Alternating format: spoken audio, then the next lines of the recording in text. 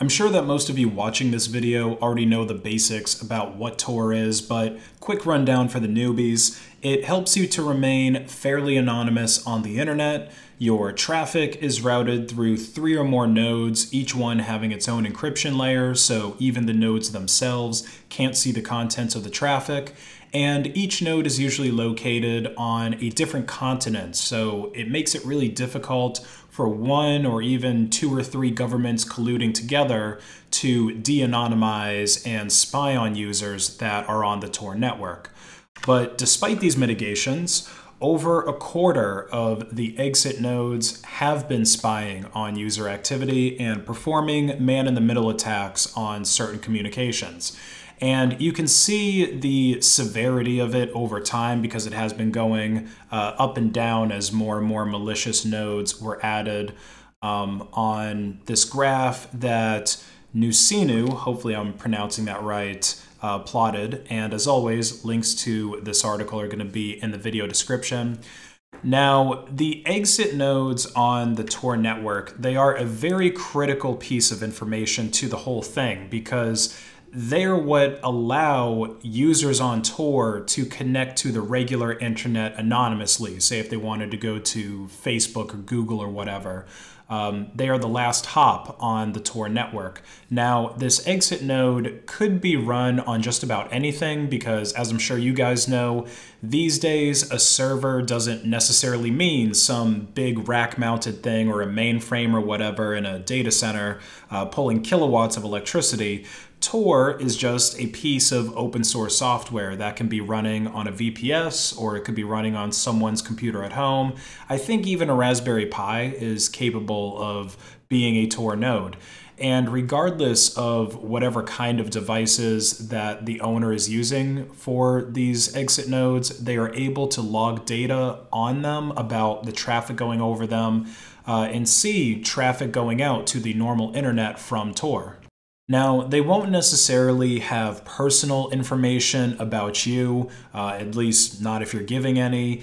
They won't even have something like your IP address, but they can see what you're trying to access, and maybe they can gather some information about you that way. They're also potentially able to serve malware to your computer by maliciously controlling an exit node. We saw that with the Onion Duke malware a few years ago. But typically when black hat hackers are doing their thing, the whole point is to make money, right?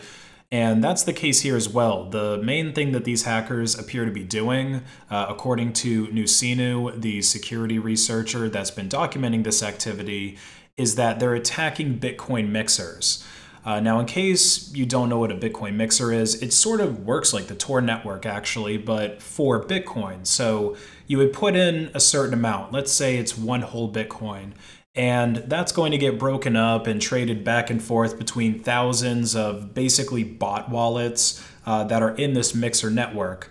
And before long, it's going to be so mixed up that when it goes to your destination wallet, it's kind of hard to trace what the origin of that Bitcoin was. And that's basically the way that you launder BTC.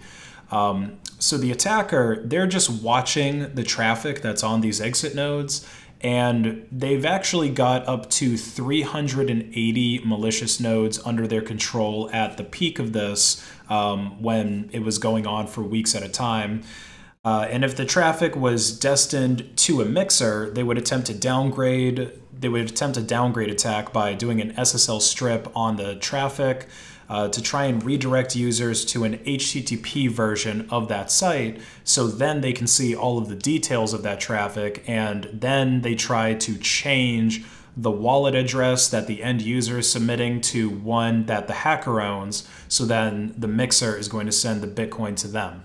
Now, luckily, the majority of malicious exit nodes have been blacklisted. So right now, there really isn't a significant spike. Most of this was going on last year, and it would only last for a few weeks at a time, but in some cases they did last for months. But these servers, they would always end up getting shut down because the hackers I guess they ended up getting too greedy. They were just adding so many exit nodes that the Tor directory authorities were alerted, and they started blacklisting those nodes.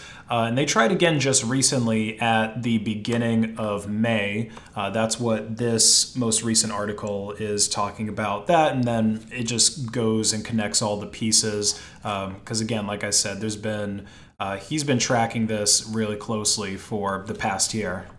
But yeah, the hacker tried spinning up 1,000 exit nodes, which is really just too many. I mean, it got shut down immediately. Like, if we take a look at the metrics here for Tor, we can see that there's only about 6,500 relays running in total, and relays and nodes are the same thing, by the way.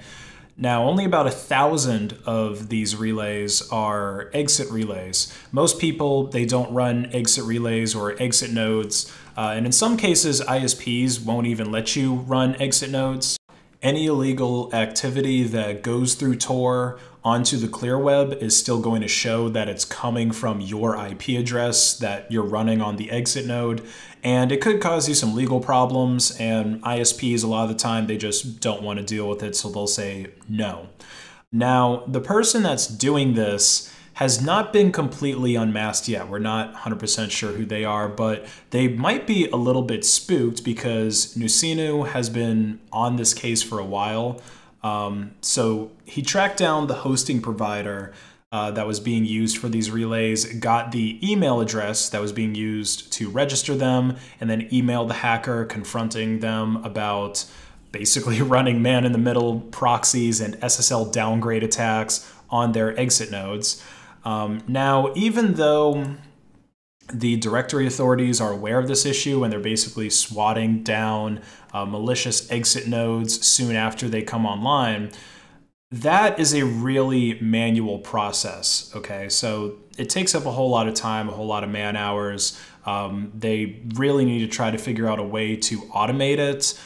They're trying to look into some updates that can be made to Tor to basically mitigate this from happening. And there's also some mitigations that you can do right now to prevent this specific issue from happening to you and just improve your OPSEC in general while using Tor. So the update is probably going to be a plan to just disable plain HTTP in Tor, which makes a lot of sense if you ask me. I mean, when your traffic goes over Tor, it's getting encrypted 3 different times. So doing that just to ultimately make an unencrypted connection to an HTTP site does seem kind of silly to me. The official Tor browser, it does ship with HTTPS everywhere. So that's basically sort of the way that they're enforcing it.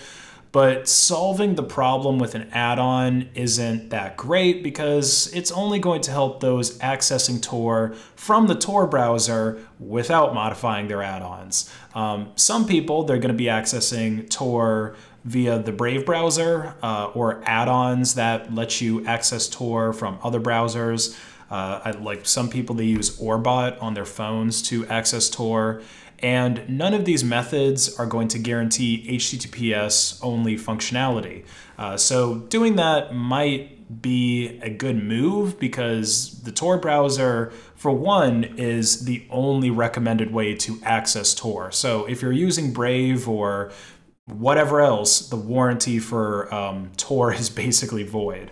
HTTPS only mode is available in Firefox, and so Tor is based off of Firefox. We'll probably see it in there eventually. In some more obscure browsers are already enabling HTTPS only mode by default, so I guess a big scary message that pops up telling you this page isn't secure, that's probably going to get most people to not go and visit that site. Now, as far as mitigations you can do right now to prevent someone from stealing your Bitcoins when you go to mix them for totally legit purposes, for one, you could just make sure that the site you're connecting to is using HTTPS. Most sites these days are going to be doing that, and it's pretty easy to set it up, so there's really no reason to not use a site that's not using it. And another way that you can avoid this is to just avoid exit nodes altogether, because honestly, they are kind of spooky. You know, you're going to a site that's hosted on the internet the normal way. Luckily, when you're using Tor, you can access hidden services, which is typically what I would use Tor to access anyway. And when you're doing that, your traffic, it isn't going to go through an exit node because it isn't actually exiting Tor. So if you're mixing Bitcoins, that's already something that you really should be doing on a .onion site. So, you know, you should only do it on those .onion hidden services. But that's it for this one, guys. Hope you enjoyed it, and stay safe from those malicious exit nodes.